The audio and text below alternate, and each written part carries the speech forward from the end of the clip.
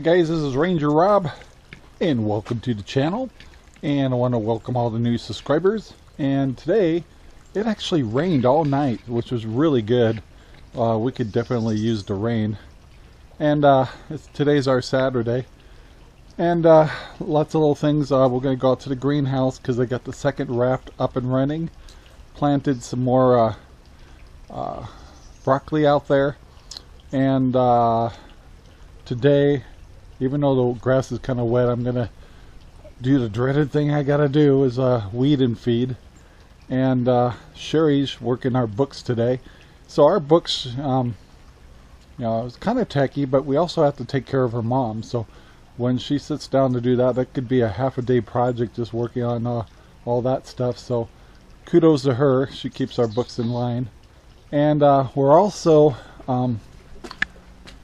freeze drying again, and kind of excited because we just ordered a moisture meter, kind of help us make sure that our stuff's dried out good.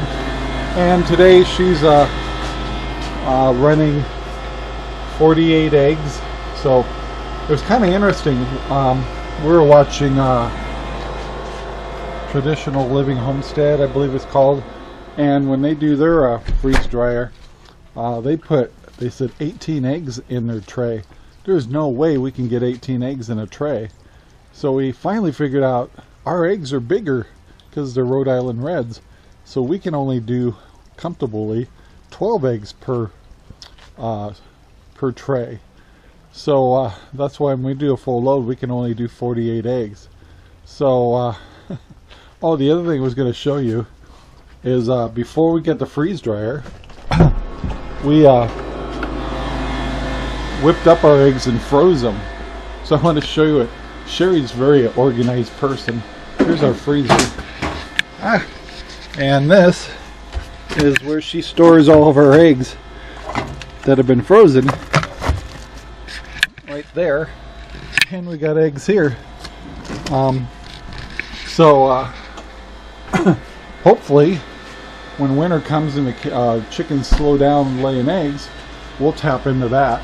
Of course, we freeze dry our eggs, so we got tons of bags of powdered eggs. And so yeah, we really do not waste our eggs at all. And this is Sherry working our books. Hey, even when you have a homestead, you got to keep things in line. And, yep. So, not my cup of tea. Glad she does it. All right, so I've infringed enough on my wife, and it's time for me to go out to the shop out here. And the sun's coming out, things are drying up quick. That rain's gonna make this grass grow like crazy, but I still got to get the weed and feed on the other acre worth of grass. So we're gonna get in here and pull the spreader out and start that process. Yuck. All right, I found my trusty spreader, and we'll get her loaded up, go hit the grass over here. And I left the back of my truck open last night with all that rain. Luckily it's sitting in the sun here, and it'll dry out quick. But it hasn't rained in so long that you kind of just forget. But anyway, we're going to start unloading this stuff and get to work. The only thing I don't like about this stuff is it's got big clumps in it. So I got to keep going in here with my knife and breaking these clumps up, and kind of a drag. So this is the first section I got to do. I only got half of this done, so we'll do all that. Then we got a whole nother section there and another one in the back. So it's going to take me a while, but boy, it's really cleared up here. Nice blue skies, and it's cool enough to make this fairly pleasant.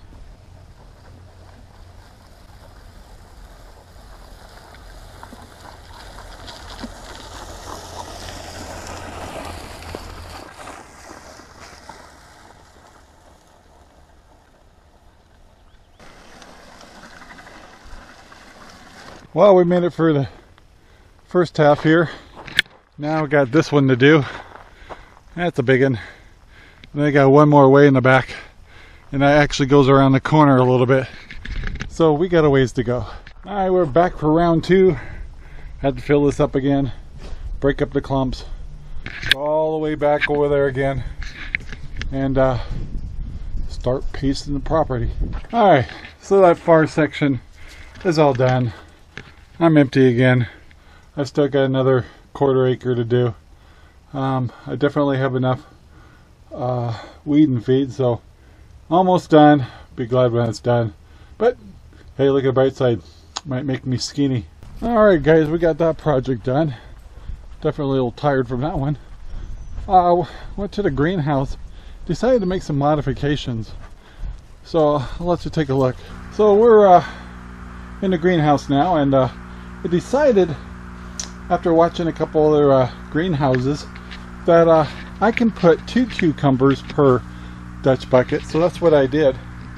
So I doubled them up, put a new stringers in for water, and very happy with that. I also got brave again.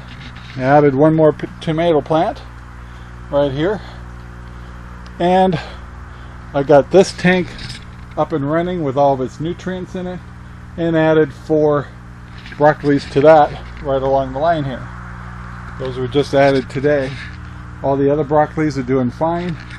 One of the other tricks we learned, we haven't done it to all the buckets yet, is to keep the water from the top and causing too much algae. When my plants get a little bit more roots to them, you can add these little pieces of PVC pipe into the ground about 2 inches and put your pipe in there, and that'll keep the water from being on the top of the perlite and help reduce the algae growth on the top. So we will be doing that to all the buckets eventually. When these guys get a little older and have deeper roots, that's exactly what we'll do, is put some PVC pipe in so we can get the water to the roots down lower, and also encourage them to take their roots down lower. Thought I'd also show you that the potatoes, the first ones, are doing really good, and as soon as those get about 1 inch or 2 more higher, we'll put a whole new level of dirt in them, let them keep working their way up. And we also got a few started in the other buckets here, and they're coming along, and very pleased with that. So yeah, greenhouse is cooking right along. All the plants look good. Decided to double up the cucumbers. We did get our new lines in, or spools, all up above, up here, and that was a result from the reason I had to put those cables in.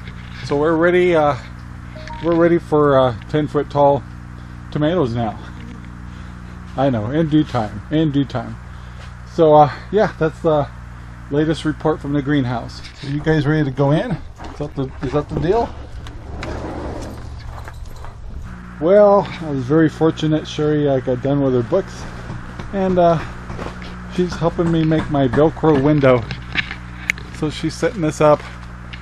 Everything's not exactly square, so she's kind of setting things up so she can trim it, and then we get this Velcro we're going to use for it, so we can maneuver it for where we want a lot of air to come in, or just a little.